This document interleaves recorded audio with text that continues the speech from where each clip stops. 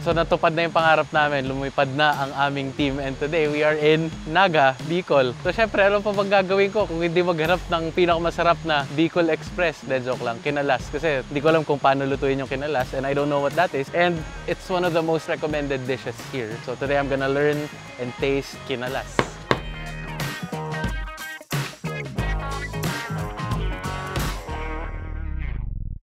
Kinalas is Naga City's unsung delicacy, and it comes from the old Bicol word kalas, which means fall off the bone, a reference to how the noodle dish is traditionally made by scraping meat off pork or beef. What makes it different from your usual beef mami is its thick, deep brown, almost gravy-like sauce that intensifies its flavor. This umami flavor is achieved by adding pig's brain and sautéing it with aromatics. While it may not be common to some, it is a staple comfort food for Nagueños. They say Kinalas brings a kind of comfort that other noodle or soup dishes can. So I was excited to experience a bowl for myself. Or maybe 3.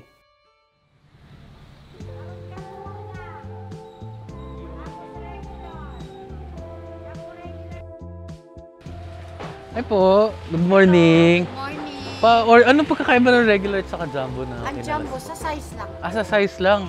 Yung jumbo na lang, 7, 7. 7 jumbo Kinalas. Para sa kanila, 7. Thank you po. Ako pala si Police Master Sergeant Kayunti. Ako ang may-ari ng Kinalasan sa Diversion. Yung paggawa ng Kinalas, natutunan ko to sa magulang ko. 31 years na kami nagtitinda ng Kinalas. Doon pa sa bahay namin, kubo-kubo pa lang ito. Sa kubo-kubo, dumadami na ang tao. Lumabas kami doon. Nung lumabas kami, dumami naman ang tao. Pumunta na dito. Lumaki ng lumaki. Araw-araw ako ay nagluluto ng gravy. Gising ka ng alas 3:30, alas 4, pumunta ka na rito. May nagpapakulo na yung mga tao ko ng sabaw.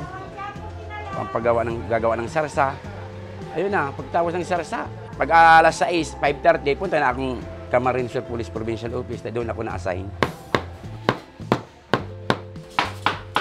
Ang Kinalas, guys, pag sinabing Kinalas, yung ulo, yung laman ng ulo, kakalasin. Yun. Kasi sinabing Kinalas yan. Ulo ng baboy. Ito yung laman ng ulo. Ito yun, kinachap-chap to. Ginaganon yan, Mga ilang oras na pinapakuluan yan? 3 hours. Yung pinagkuluan, ginagamit? Ito na, ginagamit na sa sabaw. Ang sikreto ng Kinalas, ito ang bawang, maraming bawang. Ito na, sibuyas. Sunod. Tapos ito, utok ng baboy. Lagyan natin mainit na. Oo. Mainit tubig. Lalagyan natin ng toyo. Pag kumulo, lalagyan natin ng harina. Kung gusto mong pasarapin, ito pa, lagyan mo pa nito. Chicharong baboy. Ito na ang gravy, sauce. Parang, kung sa Jollibee gravy. Ito naman sauce, ito sa Kinalas. Bagay siya sa puto, sa turon, baduya, sinapot. Sinapot sa Tagalog, di ba? Sa mga, may hangover, lalo kasi may mga hangover, umiinom paggabi. Para sa akin, umaga mas masarap kumain ng Kinalas. Halos lahat naman, pinakamasarap, lahat naman araw eh. Kasi pwede ito eh.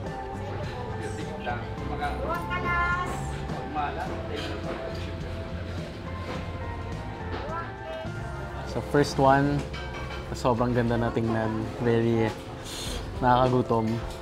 So feeling ko naman we're off to a very, very, very good start. Sabi ni Sir, di masarap ang malamig na Kinalas habang mainit.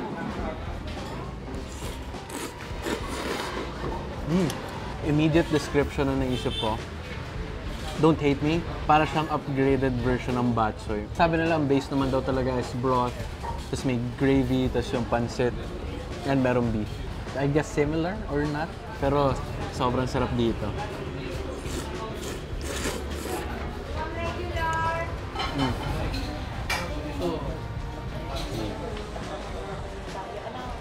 Ma'am, sir, maraming salamat. Sobrang sarap. Hindi ko makakalimutan yung Kinalas nyo. Kung pwede lang, peace bump lang muna tayo. Sana dumami pa customers. Pero kailangan ko pang tumikim ng ibang Kinalas. Mauna na ako. Bye-bye. Okay, so hindi na talaga ako hindi na rin ako natunawan ng kinain ko kanina. So naglakad kami from Diversion papunta dito sa Cordova, Kinalas, tsaka Kamot. Tara.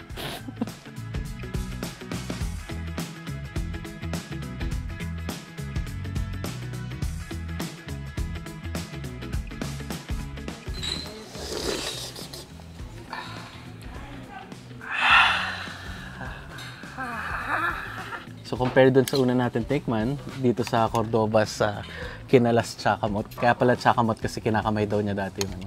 Ngayon naman siguro hindi na.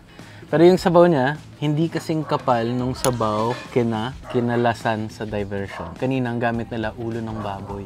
Dito naman baka yung gamit nila. Full din yung sabaw niya. Yung tipo na kaya mo rin siyang kainan kahit mainit. So overall good.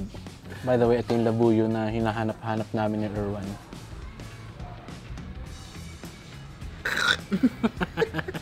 Pahinga ko muna. Busog na ako. Pero I'm ready for our last stop. This one I'm excited kasi kakaiba daw yung story. Interesting story. Kila Aling Cely's Kinalas. On to our last stop, Aling Cely's Kinalasan, serving heartwarming kinalas since 1979. Hi po. Ano? Pa-order po ko ng kinalas tsaka baduya. Ang balita ko, masarap daw yung kinalas nyo, pero masarap din yung pakinggan yung kwento nung Aling Cely's Kinalas. So, okay lang ba magpakwento sa inyo? Habang nagpapatunaw pa ako nung kinain ko kanina. Okay. Sabi, masarap daw. Kasi hindi ko masabing, oo, masarap, baka hindi masarap sa inyo, nahiyaman ako. Pero kung kayo na mismo may sabi, salamat. Ako si Cely. Ito ang aking natutuhang hanap buhay, turo sa akin ni God. Kaya napaaral ko ang aking mga anak hanggang sa kinabubuhay namin hanggang sa ngayon. Nakakatulong sa mga kapatid ko na may mga anak din. Lahat nasa abroad na sila. Marami nagtatanong, sabi nila, masarap ba ang kinalas mo? Sabi ko, tikman niyo muna. Sinimulaan ko ito mula nung June 10, 1979. Dati, wala akong hanap buhay. Tapos yun, iyak ako nang iyak kay God. Sabi ko, Lord, turuan mo naman ako matuto kung paano maghanap buhay. Para paglaki ng mga anak ko, sa aking pawis magmumula ang aking ipag-aaral. Natulog ako. Humiga ako sa katanghali, mga banda alas 6 ng umaga. Sabi ko, Lord, kung mabubuhay ako ng ito, ganito na siguro, pakunin niyo na po ako. Tulog na ako, may lumapit sa akin yung matandang lalaki. Nagpakilala siya, sabi niya, ako si Jesus. Pero hindi ko pa nakikita ang tunay na siya. Panaginip lang, huwag ka mawalang pag-asa. Sabi niya, asahan mo ang kanan mong kamay. Walang iba po kuya ng 20 pesos, yung papel ba? Kinuha ko yun, punta ako palengke. Sabi ko, subukan ko nga. Nakabili na akong 1 kilong pansit, 5 pesong buto ng baboy. Lahat nabili ko na yung sibuyas na dahon, yung spring ba, tapos kunting bawang kasi 20 lang naman eh. Tapos saging na ilang piling. Tapos yun, umuwi ako, hindi ako nawala ang pag-asa. Niluto ko siya. Nagluto talaga akong kanya. Tapos yung tinikman ko, masarap siya sa dila ko. Sabi ko, muli akong humingi ng tulong kay God. Sabi ko, Lord, tulungan mo pa ako na hindi lang sa dila ako po ito maging masarap. Pati sa lahat ng tao sa manggaling bansa, magustuhan nila. Kasi dito ko kukunin pagpalaki sa mga anak ko hanggat makapag-aral. Yun po ang simula, kuya. 125 ang binta ko. Tapos, yun, naubos agad. Sabi ko, takbo ako punta palengke. Sabi ko, ay salamat Panginoon. Bumili ako 3 ng kilo. O di yun, inaano ko. Mula noon kuya, 1, 3, 5, hanggang inaabot tayo ng 100 kilo sa katagalan. Ang sekreto nito, pagmamahal ni Diyos. Kasi hindi ko naman alam kung di dahil sa kanyang turo sa akin. Kaya kailangan may kasamang pagmamahal ang lahat. Aluto para masarap. Diba? O sige tayo, tikman niyo po. O. Hello. Doon tayo ulit. Ayan.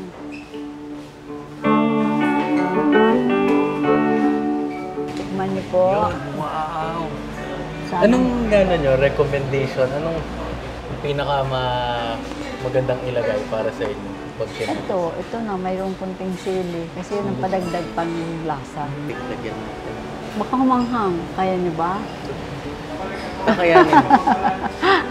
Ako mukhang sobrang anghang na ito. Sige na, tikman niyo, sir. Kasi sabi ni God, ang gutom pakainin, di ba, kuya? Ang uhaw pakainin. Huwag kang manghinayang. Kahit sabi pakaramihan pa nung mabago pa lang ako nagsinala, pwede bang kumain na walang pera? Ayan ang tanong nila. Sabi ko, opo naman. Tuwing kailan kayo? Kahit anong gusto mo, parito sila. Tikmo ko na to. Sige na, kuya, para ako. Lumamig.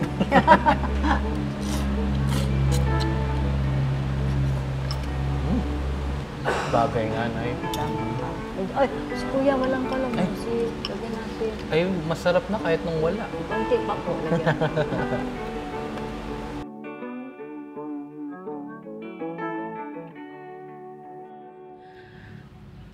As you say our love is true, but it's now become our life. We've gone to 3 of the most recommended places to have kinalas here in Naga City. So first we went to Kinalasan in Diversion. Second was Cordova's, and then the third and last is Aling Cely's. So now it's time for the verdict. Of course, everything was good. I must say that I really loved the first one, Kinalasan in sa Diversion. Yung litid, yung tendons nandun, nafe-feel mo na the meat wasn't overly boiled, na hindi siya nag-dry, quality is still there, and alam mo, meron ding love and attention. So when it comes to taste and pricing, and of course in location nga, I'd really go for the first one, especially if you're coming from the airport. But if you have time to come down to Aling Cely's place, please do so. It's worth a try. And sobrang sarap niya magluto ng turon. So yeah, that's it. Thank you guys for watching. If you think we should go somewhere and taste the food or make another best of, kung may recommendation kayo, feel free to comment down below. Anong mapapayo mo sa amin? Dapat huwag mo walang pag-asa sa buhay. Laging isa sa puso si Jesus. Hindi lang sa isip, dito ipapasok. Kasi pag sa isip, makakalimutan. Tama. Pero pag dito na, hindi mo makakalimutan, nakaukit na siya dyan.